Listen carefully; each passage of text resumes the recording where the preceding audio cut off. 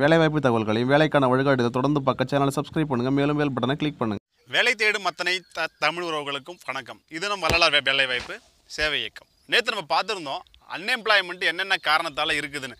அது அத்தனைக்கும் சொல்யூஷன்ஸை தான் நம்ம இன்றைக்கி பார்க்க போகிறோம். வேலை இல்லைன்ற திண்டாட்டம் என்ன தான் இருந்தாலும் எல்லாத்துக்குமே ஒரு தீர்வுன்றது நிச்சயமாக இருக்குது. என்னைக்கு ஒரு கேள்வி எழுப்பப்படுதோ அந்த கேள்விக்கு பின்னாடி ஒரு பதில் இருக்குதுன்றது நிதர்சனமான உண்மை.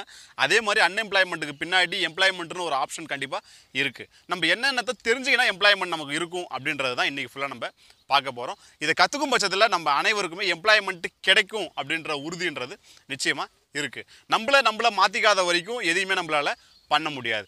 ஏன் விவேகானந்தர் ஒரு விஷயத்தை சொல்லிட்டு போயிருந்தார். என்னன்னு கேட்டால் 100 இளைஞர்களை என்னோட கையில் கொடுங்க, நான் என் சமுதாயத்தையே மாற்றி காட்டுறேன்னாரு. ஆனால் இன்றைக்கி நமக்கு பின்னாடி பார்த்திங்கன்னா கிட்டத்தட்ட 3-4 கோடி இளைஞர்கள் வேலை வாய்ப்பு இல்லாமல் தான் இருக்காங்க. அப்போ அத்தனை பேரும் நம்ம முயற்சி பண்ணி ஒரு வேலையை தேடி போகும்போது நிச்சயமாக இண்டஸ்ட்ரீஸ்க்கு நமக்கு வேலைன்றது நிச்சயமாக இருக்கும். இன்றைக்கி தமிழ்நாட்டில் இருக்கிற மிகப்பெரிய இஷ்யூவாக இருக்கிறது என்னன்னு கேட்டிங்கன்னா, நிறைய கம்பெனி ஓனருக்கு அந்த கம்பெனியை எக்ஸ்பேண்ட் பண்ணணுன்ற ஆசை இருந்தாலும் வேலைக்கு தகுதியான ஆட்கள் இல்லை அப்படின்னு தான் அவங்க ஃபீல் பண்ணுறாங்க. அப்போ தகுதின்றது என்னென்னவா இருக்குது, அந்த வேலைக்குள்ளே நம்ம எம்ப்ளாய்மெண்ட் ஆப்பர்ச்சுனிட்டியை பிடிக்கிறது அப்படின்றது தான் இப்போ நம்ம வீடியோக்குள்ளார போகலாம் வாங்க.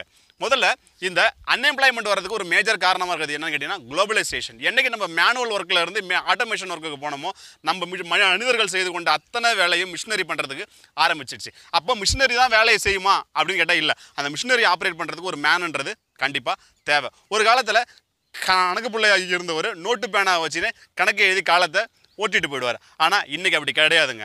நம்ம கம்ப்யூட்டர்னு ஒன்று கற்றுக்கினா மட்டும்தான் அதில் நம்ம வேலை செய்ய முடியும். அதை மட்டும் கற்றுக்கினா போதுமா அப்படின்னா கிடையாது. அதுவும் நிறைய சாஃப்ட்வேர்ஸ் இருக்குது. டேலி இருக்குது, அதுக்கப்புறம் பார்த்தீங்கன்னா SAP இருக்குது. இந்த மாதிரி நிறைய விஷயங்கள் இருந்துகிட்டு இருக்குது. அப்போ இதெல்லாம் நம்ம எவ்வளோ லேர்ன் பண்ணுறோமோ அதெல்லாம் நமக்கு ஒரு ஆடட் அட்வான்டேஜாக மாறிக்கிட்டு இருக்குது. இப்போ டெக்னிக்கல் கோர்ஸ் படித்தவங்க எல்லாமே தியரிட்டிக்கலாக படிச்சிருப்போம். கண்டிப்பாக ப்ராக்டிக்கல் நாலேஜ் எல்லாருக்குமே இருக்குமான்னு கேட்டால் கண்டிப்பாக அங்கே ஒரு கொஸ்டின் மார்க் இருக்கதான் செய்யுது. அப்போ நம்ம ப்ராக்டிக்கலாக எந்தெந்த விஷயத்தெல்லாம் லேர்ன் பண்ணிக்கணும் அப்படின்னு இன்ஜினியரிங்கோ ஐடிஐயோ டிப்ளமோவோ படித்தவங்க நிச்சயமாக நான் NE டிகிரி தான் படிச்சிருக்கேன். அப்போது எனக்கு நான் என்ன பண்ணணும், ஆட்டோமேஷனுக்கு நான் என்ன லேர்ன் பண்ணணும் அப்படின்னு கேட்டிங்கன்னா 9 எத்தனைன்னு கேட்டால் நமக்கு கொஞ்சம் முழிப்போம். அதுவே ஒரு கால்குலேட்டர் எடுத்து நம்ம கால்குலேஷன் போட தெரியாதவங்க கூட எத்தனையோ டிகிரி முடித்தவங்க இருக்காங்க. அப்போது எப்படி நம்ம அந்த கால்குலேஷன் பண்ணக்கூடிய விஷயங்களை கூட நம்ம கற்றுக்கிறது அப்படின்றது தான் ஒன்றா நம்ம கற்றுக்கிட்டா மட்டும்தான் இந்த வேலை வாய்ப்புன்றது நமக்கு நிச்சயமாக இருக்குங்க. அப்போது மனிதன் செய்யக்கூடிய அத்தனை வேலையும் மிஷின்றது செய்ய ஆரம்பிச்சிருச்சு. அந்த மிஷினை நம்ம எப்படி ஆப்ரேட் பண்ணுறது அப்படின்றத கற்றுக்கிட்டா மட்டும்தான் இன்றைக்கி நம்ம இந்த இதில் ஷைன் பண்ண முடியும். அடுத்தது இந்த வேலை வாய்ப்பு கிராமப்புறங்களில் ஒரு மாதிரியும் நகரப்பகுதிகளில் ஒரு மாதிரியும் இருக்குது.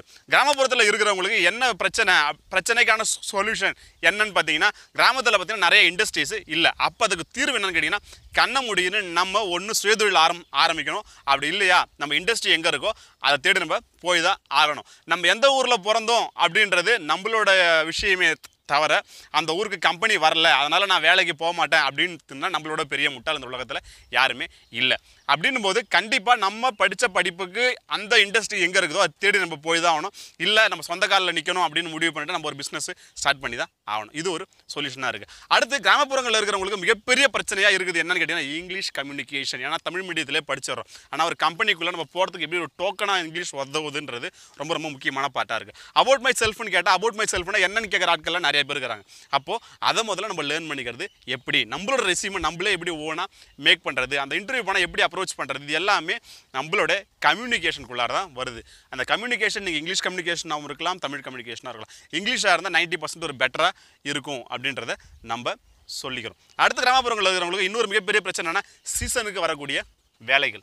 அதாவது ஒரு வருடத்தில் 12 மாதம்னா 3 மாதம் தான் வேலை இருக்கும். மீதி 9 மாதம் பார்த்திங்கன்னா வேலை இல்லாமல் இருக்கும். என்றைக்கு நம்ம சீசன் ஜாபை நம்பி போகிறோமோ அன்றைக்கி நம்ம வாழ்க்கை கண்டிப்பாக கேள்விக்குறியாக மாறிடுதுங்க. நம்ம ரெகுலராக ஒரு வேலையை செஞ்சால் மட்டும்தான் நம்மளை ப்ரொஃபஷனலிஸ்ட் எம்ப்ளாய்டு பர்சன் அப்படின்றாங்க. இப்போ பார்ட் டைம் ஜாபுக்கும் ஃபுல் டைம் ஜாபுக்கும் என்ன வித்தியாசம்னு கேட்டிங்கன்னா, பார்ட் டைம்ன்றது 2 மணி நேரம் கழிச்சு நம்ம வேலையை விட்டு போயிடலாம். அது ஸ்டூடெண்ட்ஸ் படிச்சுட்டு இருக்கிறவங்களுக்கு ஓகேங்க. ஆனால் ஃபுல் டைம் ஜாப்ன்றது தான் நம்மளுடைய வாழ்க்கையை மேம்படுத்துறதுக்கு நமக்கு உதவக்கூடிய மிகப்பெரிய விஷயமாகுது. அப்போ நீங்கள் கிராமப்புறங்களில் இருக்கிறவங்க சீசன் ஜாபை நம்பி போகாதீங்க. எப்பயுமே ஃபுல் டைம் ஜாப் நம்பி போனீங்கன்னா உங்களுக்கான எம்ப்ளாய்மெண்ட்ன்றது கண்டிப்பாக இருக்குங்க. அடுத்தது கிராமப்புறங்களில் கம்பெனி இல்லைன்னும் போது கண்டிப்பாக நம்ம ஒரு சிட்டி பகுதியை நோக்கி ரீலொகேட் பண்ணி தாங்க ஆகணும்.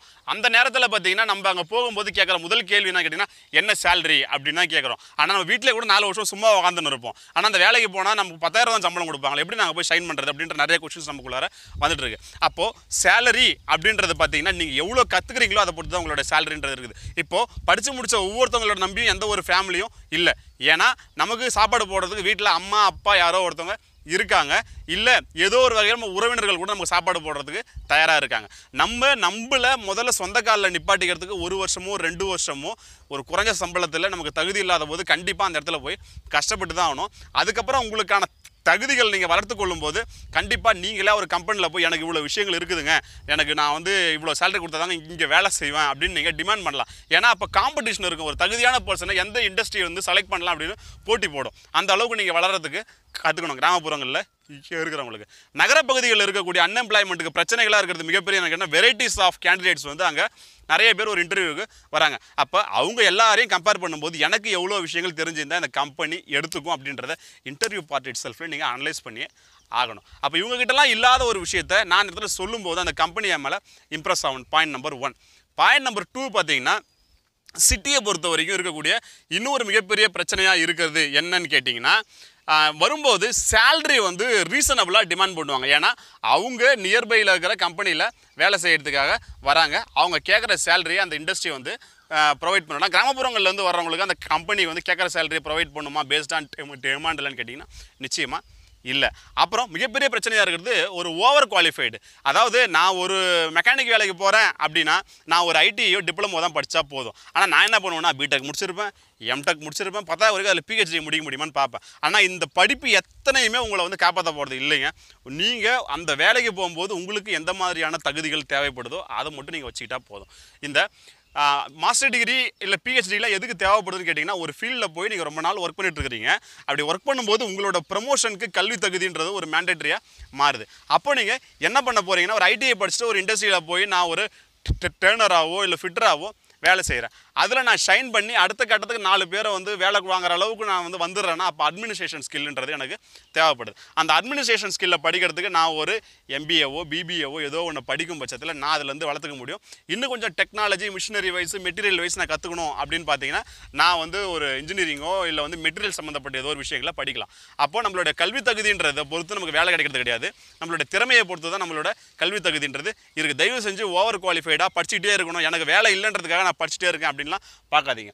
இன்னும் ஒரு 100 பேரில் 30 பேருக்கு இருக்கக்கூடிய மிகப்பெரிய விஷயம் என்னன்னு கேட்டிங்கன்னா, நான் வந்து கவர்மெண்ட் ஜாபுக்காக படிச்சுன்னு இருந்தேங்க, ஆனால் கிட்டத்தட்ட ஒரு 4 வருஷமாக கவர்மெண்ட் ஜாப் இல்லைங்க, இப்போ நான் ப்ரைவேட் ஜாப் தேடுறேங்கன்னா யாருமே வேலை தர மாட்டாங்க.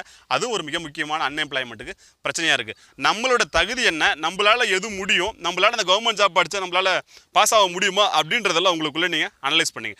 ட்ரைனிங் கிளாஸ் போகிற எல்லாருமே பாஸ் ஆகிடுறாங்களான்னு கேட்டால் நிச்சயமாக இல்லை. முதல்ல உங்களை நீங்கள் நம்பணும், பாஸ் ஆகணும் அப்படின்ற நம்பிக்கை உங்கள் மேலே உங்களுக்கு இருந்தால் மட்டும்தான் நீங்கள் நிறைய விஷயங்களை லேர்ன் பண்ணிவிட்டு அதை நம்ம கற்றுக்கிட்டா மட்டும் போதாது, அந்த கொஸ்டின் பேப்பரில் நம்ம இம்ப்ளிமெண்ட் பண்ண வேண்டியதும் மிக மிக முக்கியமானதாக இருக்குது. சிலருக்கு அறிவு வந்து நிறையா இருக்குதுங்க, அந்த அறிவை வந்து வெளிக்கொணர முடியாமல் இருக்கிறாங்க பார்த்தீங்களா. இப்போ தகுதிகள் நிறையா இருக்கும், கேட்குற கொஸ்டினுக்குலாம் அவங்களால பதில் சொல்ல முடியும், ஆனால் தயக்கம் இருக்குது பார்த்தீங்கன்னா. தாழ்வு மனப்பான்மை கூட நிறைய பேருக்கு அன்எம்ப்ளாய்மெண்ட் வர்றதுக்கான ஒரு காரணமாக இருக்குது. ஏன்னா எனக்கு கூட வர்றவன் எல்லாமே இங்கிலீஷ் நல்லா பேசுவாங்க, என்னால் இங்கிலீஷ் பேச முடியாதுங்க அப்படின்னா நீ ட்ரை பண்ணும்போது உனக்கு நிச்சயமாக வரும். ஏன்னா உன்னை சுற்றி இருக்கிற யாருக்குமே தெரியாதனே மனசில் வச்சுன்னு நான் மட்டும்தான் இங்கிலீஷ் நல்லா பேசுவேன் அப்படின்னு நினச்சிட்டு நீ பேசுகிறேன்னா உங்களுக்கான ஆப்பர்ச்சுனிட்டின்றது கதவை தட்டி உங்கள் கையில் கொடுத்துட்டு போகிற ஒரு சூழ்நிலையும் ஏற்படுங்க. ஆக மொத்தத்தில் இந்த அன்எம்ப்ளாய்மெண்ட்டுன்றதுக்கு சொல்யூஷன் யார் கையில் இருக்குதுன்னா நம்ம கையில் மட்டும்தான் இருக்குது. ஏன்னா சுத்தமாக வேலை இல்லை அப்படின்லாம் யாராலையும் சொல்லவே முடியாது. அப்போ இருக்கிற வேலையை எப்படி நான் கேப்சர் பண்ணுறதுன்றது நம்மளே மாற்றிக்கக்கூடிய ஒரு விஷயமாக தான் இருக்கணும். அதே மாதிரி சேலரியை எக்காரணத்தை கொண்டும் ஸ்கில் இல்லாதவங்க டிமாண்ட் பண்ணாதீங்க. நான் இவ்வளோ தூரத்துலேருந்து வரேன், எனக்கு இவ்வளோ சேலரி கொடுக்கணும் எந்த கம்பெனியும் கொடுக்காது. ஏன்னா மேஜர் பாயிண்ட்டில் உங்களை கட் பண்ணுறது எங்கன்னு கேட்டிங்கன்னா சேலரியில், செகண்டரி பார்த்திங்கன்னா ஸ்கில்லில், 3வது பார்த்திங்கன்னா க்ரூமிங்கில். நம்மளோட கேரக்டர் வைஸ் எப்படி இருக்கான் அப்படின்றதெல்லாம் உள்ளே போனதுக்கு பிறகு தான் அவங்க வந்து நிறைய விஷயங்களை நோட் பண்ண போகிறாங்க. இன்னொரு விஷயம் என்ன கேட்டிங்கன்னா, அந்த ஓனர் மூஞ்சை பார்த்தா எனக்கு பிடிக்கவே இல்லை, அந்த ஓனர்கிட்ட என்னால் வேலை செய்யவே முடியாது, அந்த ஓனரையோ அந்த சூப்பர்வைசரையோ மேனேஜரையோ ஜட்ஜ் பண்ணுறதுக்காக நீங்கள் போனது எதுக்காகனா உங்களோட உழைப்பின் மூலயமா உங்களுக்கு வரக்கூடிய ஊதியத்தை நீங்கள் வாங்கிறதுக்காக மட்டும்தான். அங்கே இருக்கிறவங்க பிடிக்கல, என் ஃப்ரெண்டு அந்த கம்பெனிக்கு போகல, என் ஃப்ரெண்டை வேலையை விட்டு ரிமூவ் பண்ணிட்டாங்க, நான் போகிறேன், இது எல்லாமே ஒரு அன்எம்ப்ளாய்மெண்ட்டுக்கு ஒரு விஷயத்தை ஏற்படுத்துகிற விஷயங்களாக தாங்க இருக்கும். இதெல்லாம் நீங்கள் மாற்றிக்கொள்ளும் பட்சத்தில் கண்டிப்பாக உங்களுக்கான எம்ப்ளாய்மெண்ட்ன்றது நிச்சயமாக இருக்குங்க. நன்றி.